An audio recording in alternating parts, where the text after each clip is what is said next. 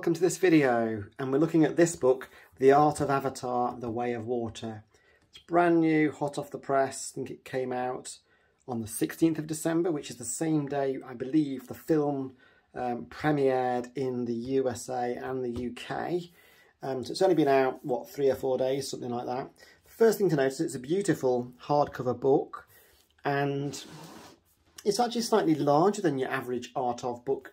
You know, you get, here's a sample look, Ferdinand, Art of Ferdinand. That's the standard size you tend to get with these books. And you can see it's slightly taller and slightly wider. Not a lot, but it's noticeable than that kind of, that's like the standard Art of book size. Anyway, so yeah, it's amazing. Look at that. It's quite a thick book, actually, surprisingly. It says Avatar, The Way of Water. It's by Tara Bennett, which she does do a lot of these books, doesn't she? That's a nice back image as well, look. Isn't it? It's the official companion to Avatar, The Way of Water. Features exclusive concept art and interviews with the artists and filmmakers. Now, I'll be upfront and say I haven't seen the film yet. I've seen the first one, obviously. Most people have, haven't they? But I haven't seen the second one yet. So I'm going to be looking through this book, showing you what's in it, without really any authority on the film or the story itself. Blue, I guess that's mimicking the water, isn't it? Nice touch. Wow. Wow, that's amazing, that double spread there. Yeah. I'm already impressed by the quality of the print. It's pleasing. We've already been treated to several really nice images. We've not even got to the contents page yet. And here it is, Talk of the Devil, the contents page. This is what's included in the book. Nicely laid out.